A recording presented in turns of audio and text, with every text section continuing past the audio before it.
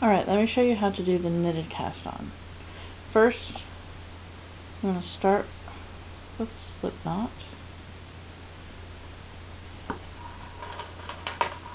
which you then put on your needle, like so. Now, I like to keep the yarn behind the needle, personally. Now, you knit into the slip knot, but instead of leaving it on your needle, slip it on to the left needle like that. Let's see that again.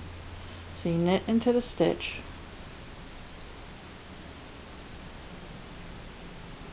and you slip it onto the needle.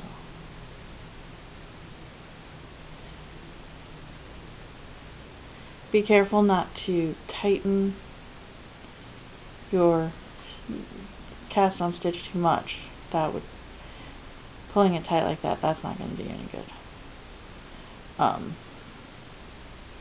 Something I tend to do with this particular cast on is when I do tighten this stitch, I'll do it with both needles sitting in there. And it has me set up to do the next cast on, if that's what you want to do.